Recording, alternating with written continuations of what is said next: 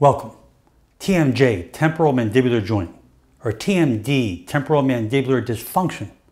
This is where the jaw, the mandibular part of our facial region down here, it attaches to the temporal area of the side of our skull, and it forms a joint. In that joint, there's a disc, just like the discs or cartilage between the vertebrae of your spine.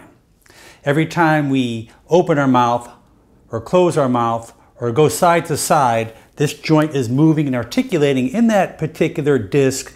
And if this joint is out of its normal position, this can cause pain, dysfunction, inflammation.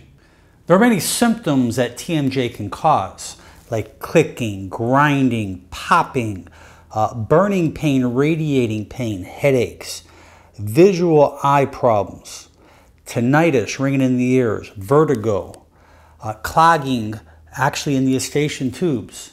One of the most important things that no one talks about pertaining to TMJ is forward head posture. If you think about a 12-pound weight going forward, what the muscles, particularly the suboccipital muscles as well as the posterior muscles of the neck, have to do, as well as the masseter muscles of the jaw, they become overconstricted. They become even tighter. So this position causes a disruption in the normal biomechanics of the head, neck, shoulder area, causing more TMJ involvement that's quite overlooked every single day.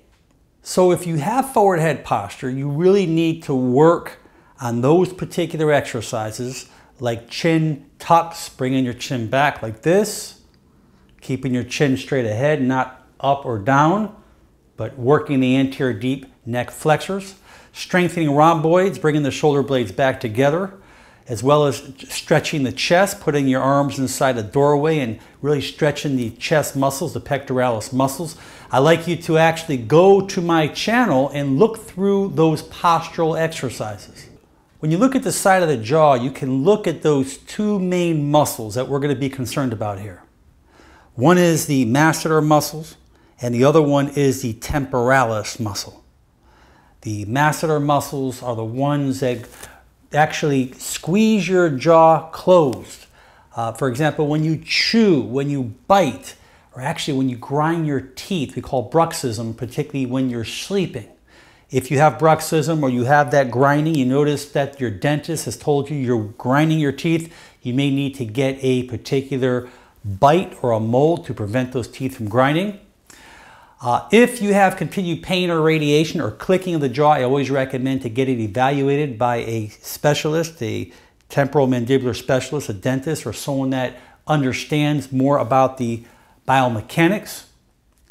So for our sake here, I want to go ahead and give you a few very important stretches you can start doing and myofascial exercises, particular massage in the muscles to release those muscles. Then I'm going to show you after that a little technique that may do wonders for you to release that problem that you may be experiencing. So what we're going to do now, we're going to do a couple exercises to release these muscles. Very safe, very effective. We're going to contact two muscles, the masseter and the temporalis. The masseter muscles are in the jaw area. Again, these are the ones that allow your mouth to close and squeeze. As you take your fingers up here, open your mouth and close.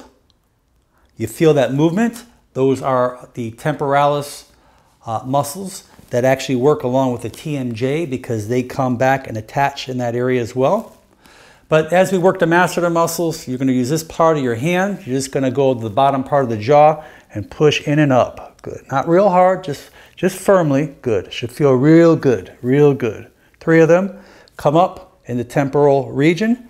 You're going to push up on the temporalis muscles. 1. Good. 2. Should feel real good. 3. Very good. Now we're going to come back to the masseter muscles. We're going to do the same thing, but this time we're going to open our mouth slowly as we do it, like this. Close it. Do it again. Good. One more time. Okay? Now, the reason why we do that is because we want to add active range of motion. Most people that teach you how to stretch muscles, they're doing it in a fashion where there's no movement.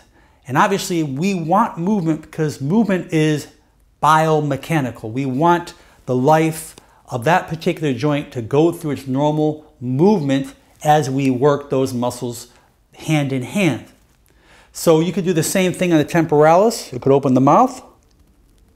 Good. Just open it. If it's hurting you too bad, just open the best you can. Good. One more time.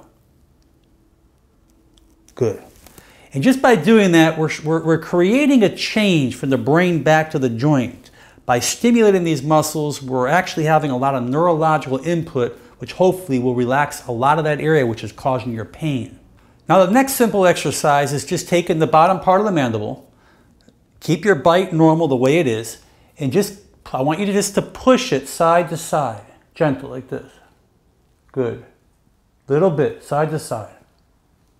And do that about 10 times on each side, but gentle, just to restore mobility. Then you're going to take your fingers, or you can use your palm of your hand, or you can use this part of the hand, whatever is good for you. Or you can actually use your knuckles like this, and you just push, relax the bite, don't just relax the jaw, and just push straight back like this. Come back, relax. Good.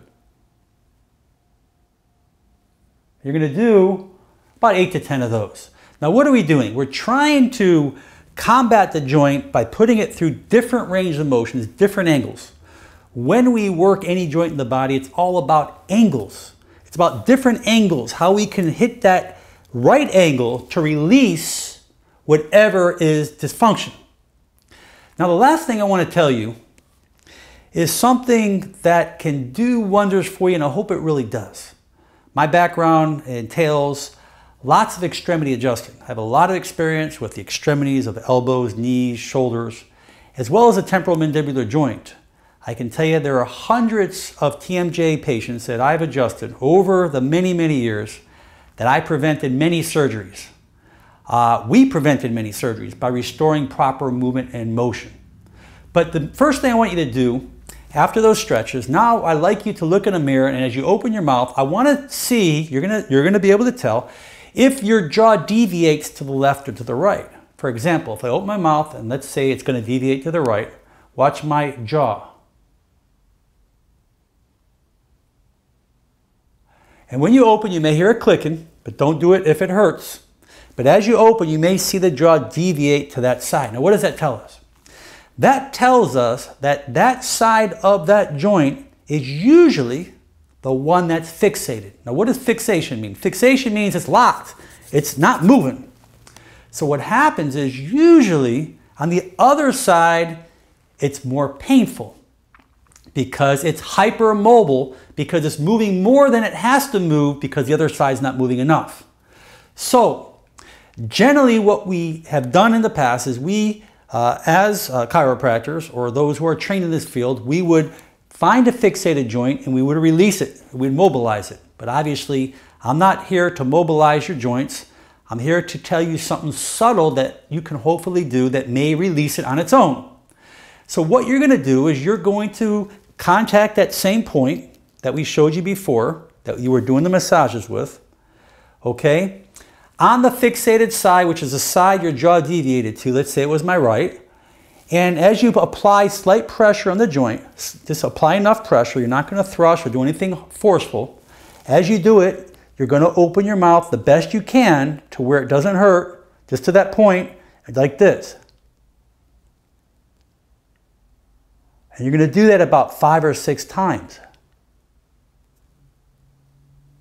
Now while you're doing that, as you apply pressure, as we apply movement, again, biomechanics, as we apply movement and that pressure, many times that pressure will release the joint, allowing the joint to become normal again. And that's what it's about. We're trying to allow the body, from a non-invasive procedure, from no one going in there and cutting and chiseling and drilling and doing invasive things to you, to allow that TMJ to come back to its normal balance so this thing can repair and heal. I wish you a lot of luck. And again, I tell you, if this condition gets worse or you continue to get significant pain or complaints, always get it evaluated by a specialist to rule any pathological problem out. I hope this really helps you. I'm excited to see what it's done for you.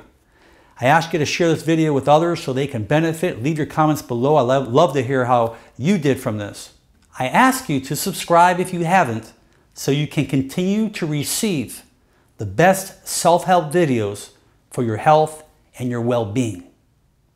I pray that this video makes a big change in your life, to get out of pain, to feel good again, to be able to chew and enjoy the delicious food that God has for you on this earth. Make it a great day. I'm Dr. Alan Mandell.